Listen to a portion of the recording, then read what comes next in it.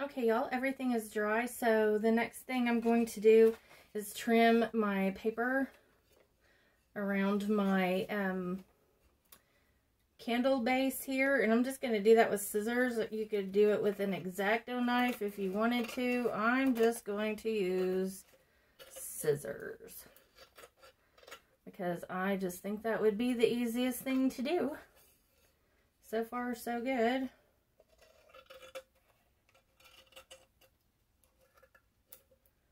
Just trying to trim right up to that edge there.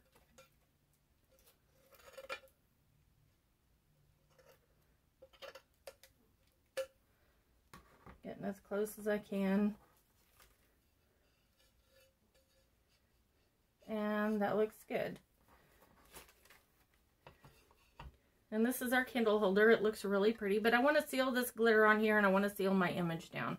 And I also want to seal this too. So what I'm going to do next is do our water-based varnish.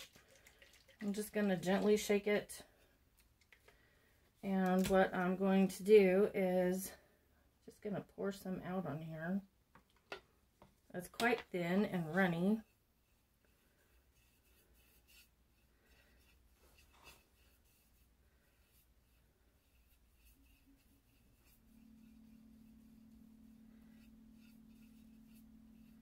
So I'm just going to quickly brush it all the way to the edge.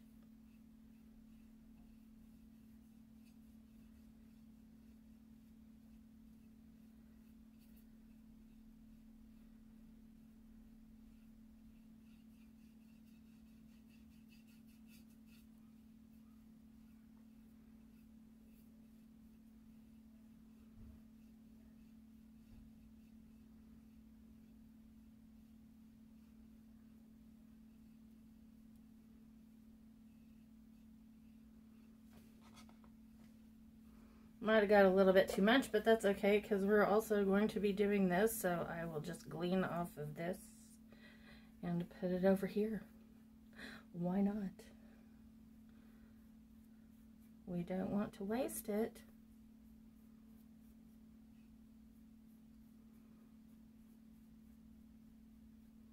And everything's going to need a good coat.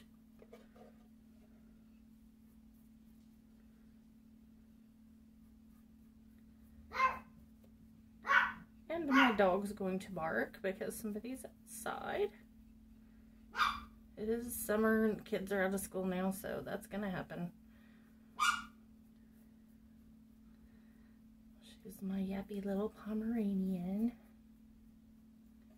She just had her 15th birthday over Memorial Day weekend.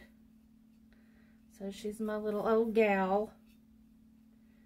Almost lost her last March. I don't know if y'all watched that video or not, but you know, I wasn't able to make videos for a while. The day that I brought her back home was the day that I broke my ankle.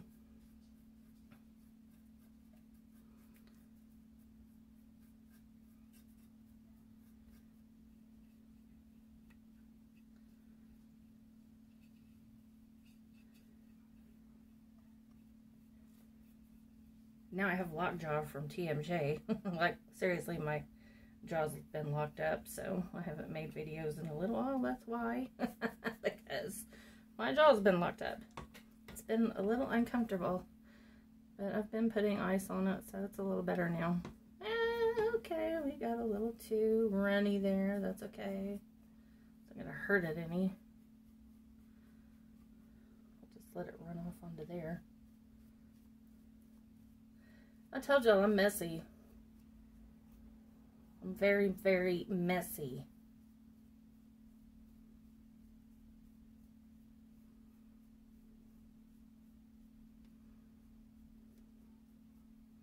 And it has technically gone all kinds of places that I didn't want it to.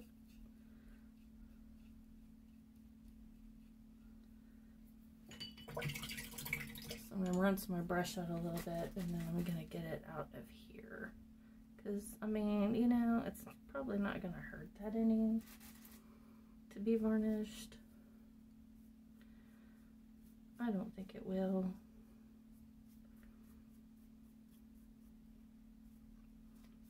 So I'm just going to leave it alone. Look, I've got some over here too.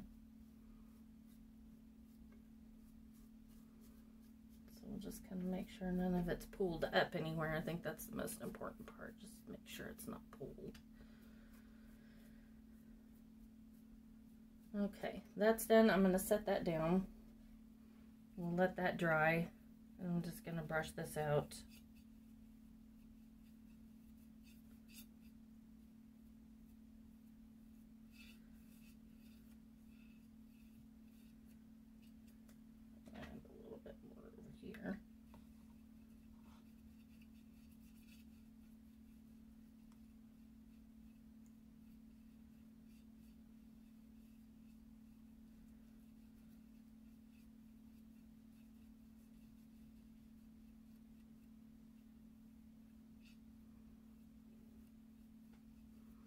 Okay, and I'm going to let this dry, and while, you know, after it dries, I'm going to determine if it needs another coat, and if it does, I'm going to lightly sand it and apply another coat, and I will let you know when I come back from doing all of that, if that is indeed what I did, or if I just left it like this. So we'll be back in a few. Alrighty, everything's dry, everything's gorgeous. I did wind up putting 2 coats of varnish on this and 2 coats of varnish on our candle holder. I did not feel the need to sand it. I think it looks pretty like it is. If you make one of these and you want to sand in between your coats and do all of that, you can do that. There's no law against it. Just as there's no law against not sanding. So I didn't sand mine. If you want to do that with yours, you can do it. It just wasn't the look I was going for. I don't need it to be super smooth. I kind of want it shabby chic because that's my thing. I really like shabby chic. So you do you and I'll do me, and we will go ahead and get on with this project. I am going to put some gold rub around the edges of this, and I'm just going to go around it.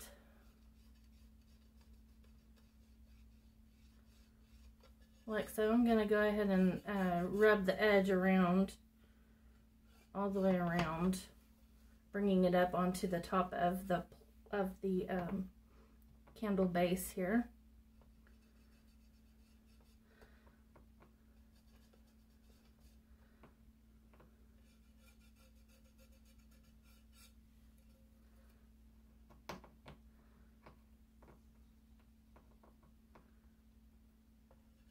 This stuff can be quite messy.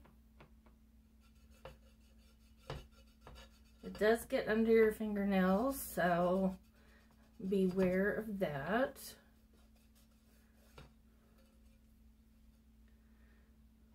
I got it a little bit in the corners on these sides, so I think I'm going to go ahead and do that over here too, because I like it.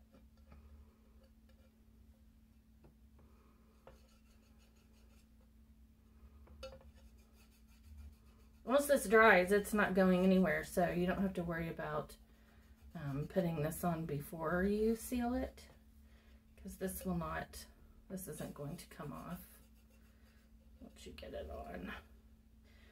Okay, I like it. Make sure I get it all the way around the edge good, because I do want it on the edge. It looks like I got it. Okay. There's one little spot here that I want to get a little better than I did.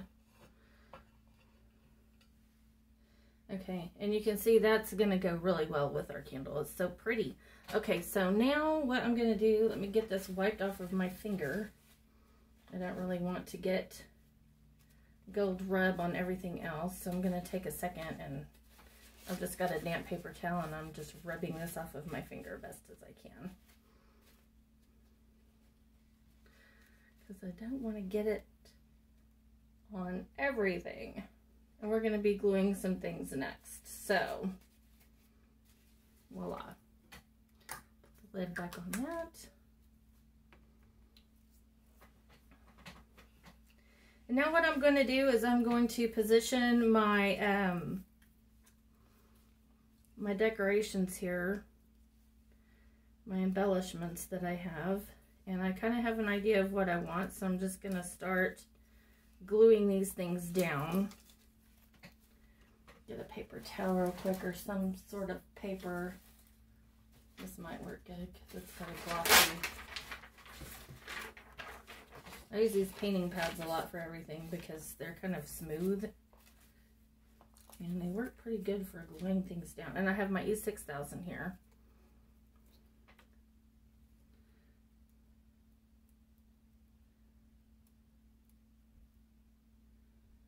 I just about let this dry out, so it may not be very cooperative, but we're going to try.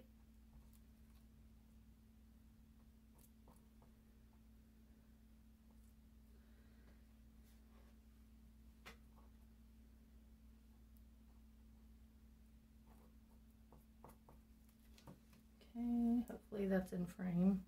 But I just put some glue on this, and now I'm going to just glue it down with my E6000.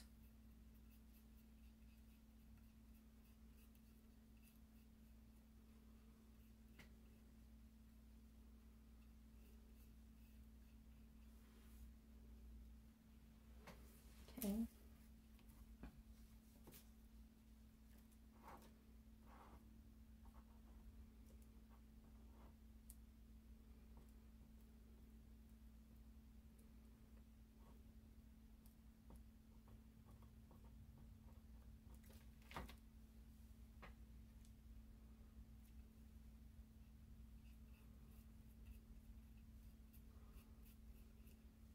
Like so.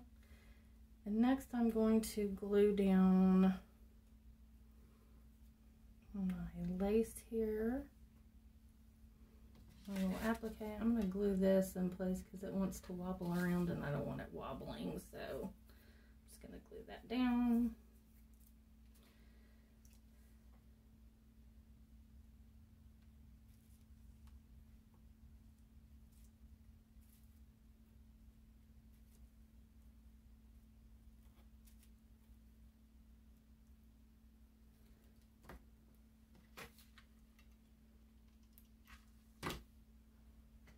We'll dab a hot glue too, and we're just going to position it here. Let's stick it down.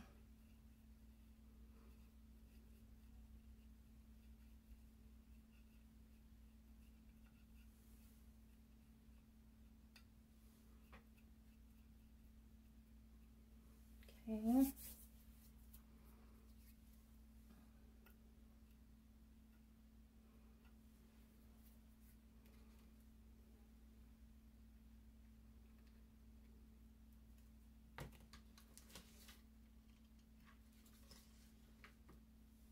Applying my glue a little more liberally to that piece because it's a heavy piece and I don't want it to come off. So I want to make sure it's stuck down really good.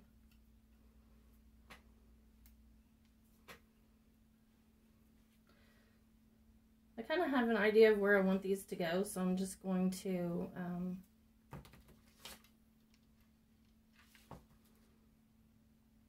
apply them where I think they're going to look pretty. And you don't want all your bling in one place, you know, you don't want to like just, so you want to kind of, my method is to alternate, you know, applique, bling, you know, just to kind of break it up a little bit without it, you know, being everything blingy in one place. I don't like to roll that way. I like to have a variety of things to look at throughout the piece, so I just kind of put things where I want them.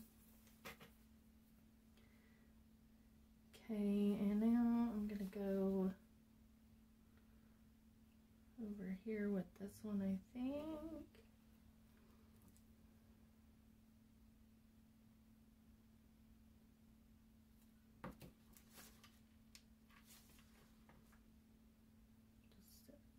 Here.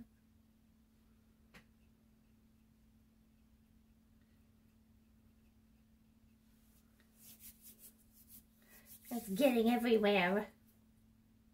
E6000 is kind of, it just gets everywhere. Okay, I want that one to go there.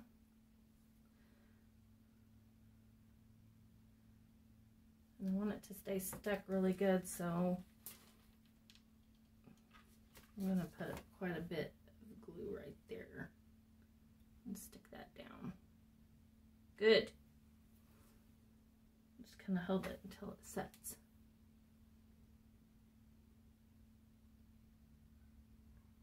It'll take a minute for that blob of hot glue to set.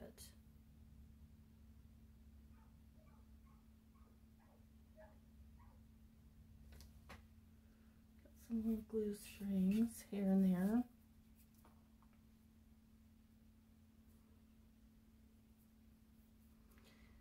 I think I like that one right there, so I'm going to go ahead and put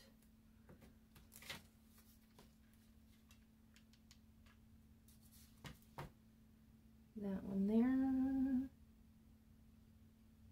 Push it down and hold it.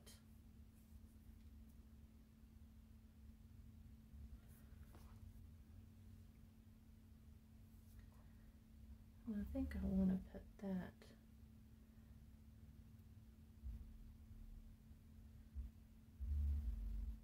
there.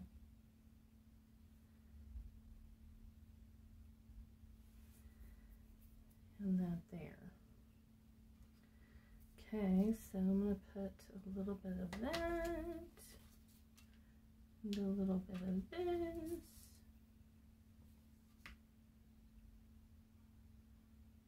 Just going to stick that down good.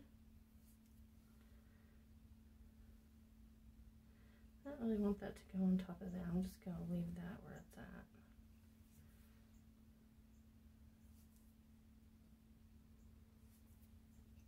And I think I'm going to put my little flower right there. I like it there, so that's where it's going to go.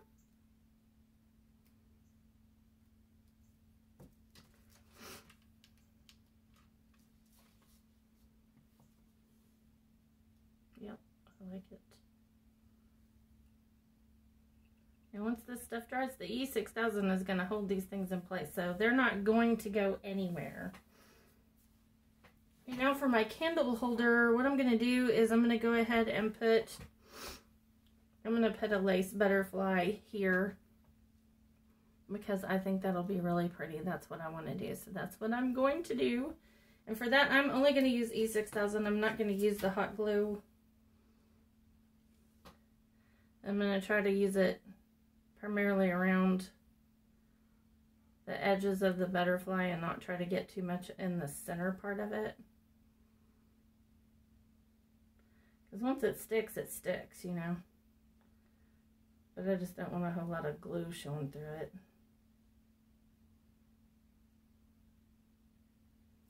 I just want to make sure I get it around all of the edges. And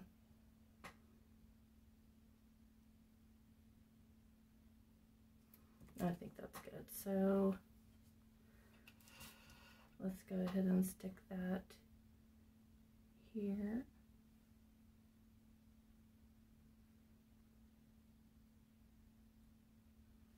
Very pretty. And that concludes our project, guys. It's really lovely. I love it. You're just going to set your, I know you can't see this very well, but it's beautiful. I'm going to kind of tilt it up so you can see. It's really pretty. I'm going to take pictures of this, of course.